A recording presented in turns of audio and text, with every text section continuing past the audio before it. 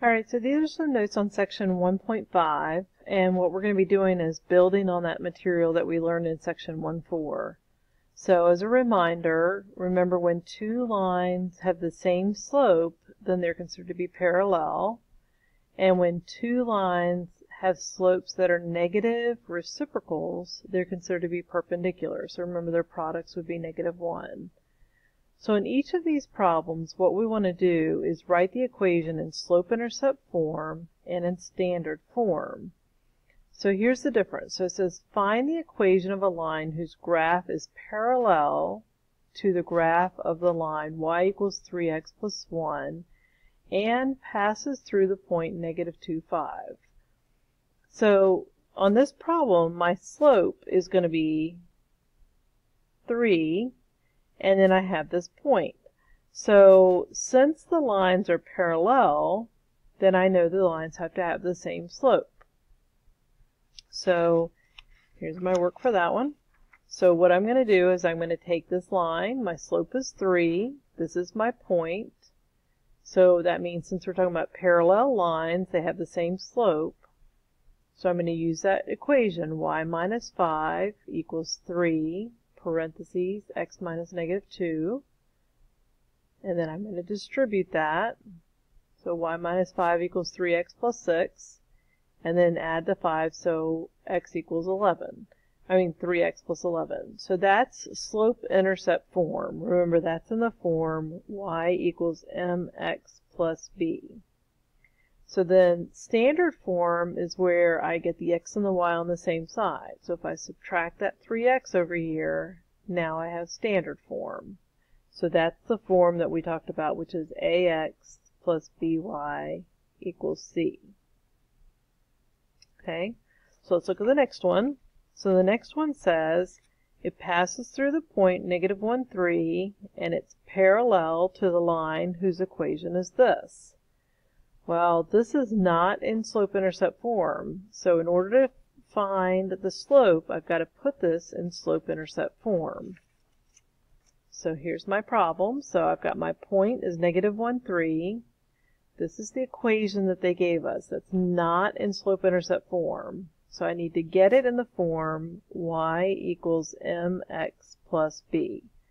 So I'm going to move the 3x, and I'm going to move the 5. So I moved the 3x by subtracting 3x and adding 5. And then I'm going to divide everything by -2. So I get y here. Negative times negative, right? And then 5 divided by negative. So I end up with 3/2 x minus 5/2. So the slope is 3/2. So that means the parallel slope is also going to be 3/2. So now I have what I need. I've got my slope and I've got my point. So now I can go into my equation, y minus 3, that's for my point up here, equals the slope, 3/2, x plus 1, remember the sign changes. And then I'm going to distribute that, so I get 3/2 x plus 3/2. And then I'm going to add the 3 over here, and you should be able to do that with a calculator. So 3/2 plus 3 is going to be 9/2. So then I now have it in slope-intercept form. So the slope is 3/2, and the y-intercept is 9/2, which is the same thing as 4.5. And then I need to get it in standard form now. So remember what we did before. To get it in standard form, I want to get rid of the denominator. So I'm going to multiply everything by 2. So this becomes 2y. 3/2 times 2/1 becomes 3. And 9/2 times 2/1 becomes 9. So then one more step, we're going to move that 3x, -3x plus 2y equals 9, and that's in standard form. Okay, so let's look at the next one. So the next one says, find the equation of the line whose graph is perpendicular to the graph of this and passes through -4, 1. So the slope of this line is 4/3. Well, perpendicular, remember what I'm going to do is I'm going to do the reciprocal, so it's going to be 3/4, and the opposite sign. So let's look at that example. So here's the equation that we started with. So the slope of that one is 4/3, so the slope of the perpendicular is -3/4.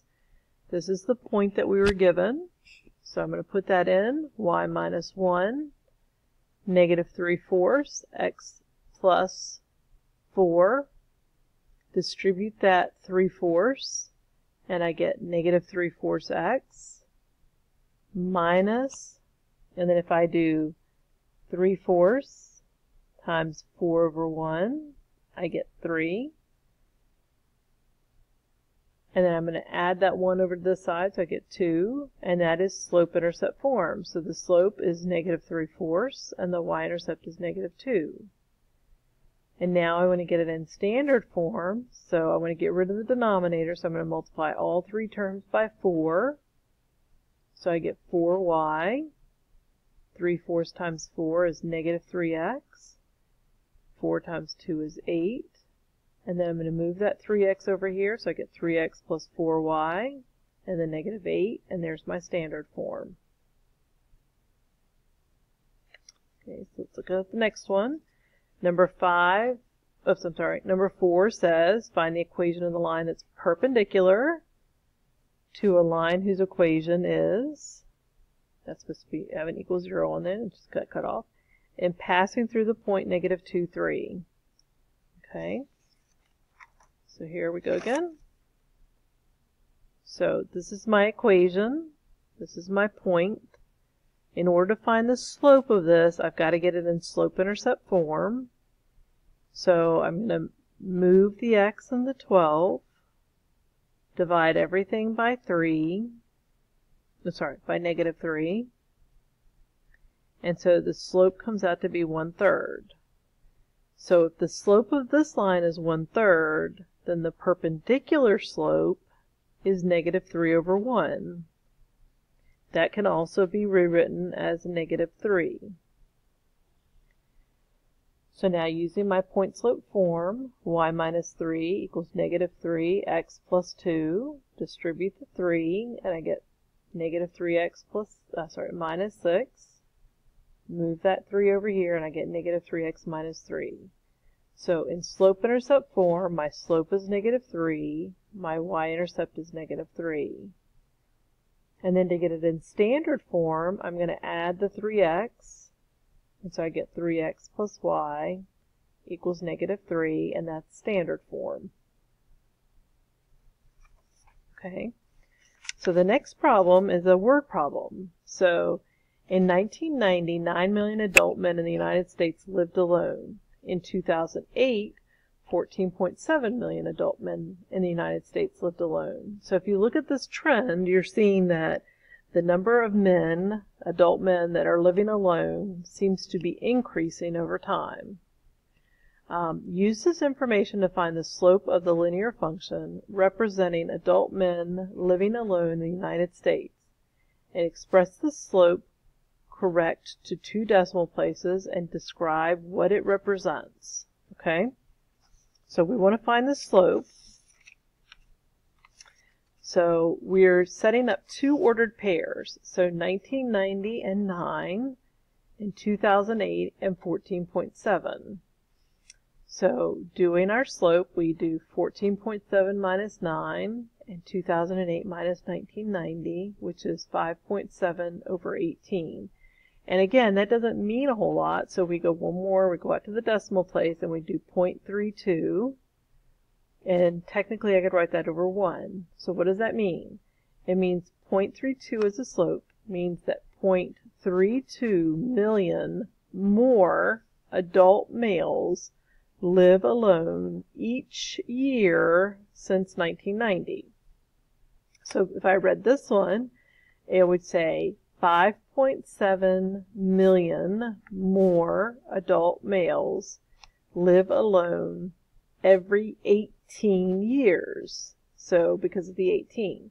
So the way I read this one is every year. So this one makes more sense. So 0.32 million more men live alone each year since 1990.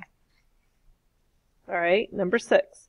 Use the following data to model for the percentage of never married females ages 25 to 29. So in 2000 there were 38.9%, and in 2010 there were 47.8% of never married females ages 25 to 29. So a lot of times what we'll do when we're talking about years is, instead of representing the years as 2000 and 2001 and 2002, we'll say something like y equals 0 for 1980, and it equals 10 for 1990. And you could keep saying this for each of them. So, and this should be x, I'm sorry. X equals 0 for that, and x equals 0 that. So the reason that that's important is because if you try and graph, when you're graphing, if you are trying to graph the year 2000 and the year 2010, your graph's not going to be proportional. You're going to have what happened to the year 0 and the year 1 and the year 2. So we tend to do it this way. So when we do this one, you'll notice that what I did is initially I wrote 2000 and 38.9, and 2010 and 47.8. So the years since 1980 is 0 is 1980, 1 is 1981. That means 10 would be 1990, 20 would be 2000, 30 would be 2010. So I'm going to rewrite those points as 20, 38.9, and 30, 47.8. And I'm going to find the slope, 47.8 minus 38.9, divided by 30 minus 20, so I get 0.89. So what that's saying, again, is that 0.89% of never married women every year, or it's increasing by 0.89%. Okay, so part B says, find the equation, okay, write the equation in slope-intercept form, okay. So we're going to do the same thing we did before. We're going to pick one of the points. I decided to use the point 20 and 38.9. And we're going to do y minus the 38.9, 0.89, x minus the 20. And then I'm going to write my equation out. I'm going to do my math. And I get this equation. So then part C says, how many women would be never married in year 2020? So that's where x is going to equal 40. So then I could put in 0.89 times 40 plus 21.1, and I get 56.7%. So in the year 2020, about 56.7% of the women would never be married between the ages of 25 and 29. Okay? All right, so the last thing that this section's talking about is what they call an average rate of change function. And we talked about the fact that we can find the average rate of change on any functions, even if they're not linear. So on this one, what we're doing is we're taking this cubic function, and we want to find the average rate of change. So what we're going to do is we're going to take the cubic function, and we're going to substitute it with the point -2. That was one of them that was given to us. And when I substitute -2 into the function, I get -8. Then I'm going to substitute 0 into the function, because that was the other point given to us, and I'm going to get 0. So then when I do my equation, I'm doing the equation with the function with x1 and the function with x2 divided by x2 minus x1. So the function with x1 is -8. The function with 0 is 0.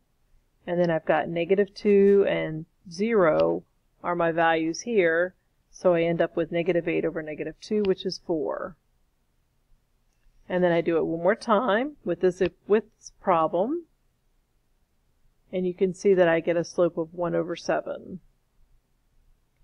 So again, I plug the negative in for the function, -9, in for the function, and I got 3, plug 16 in. I got 4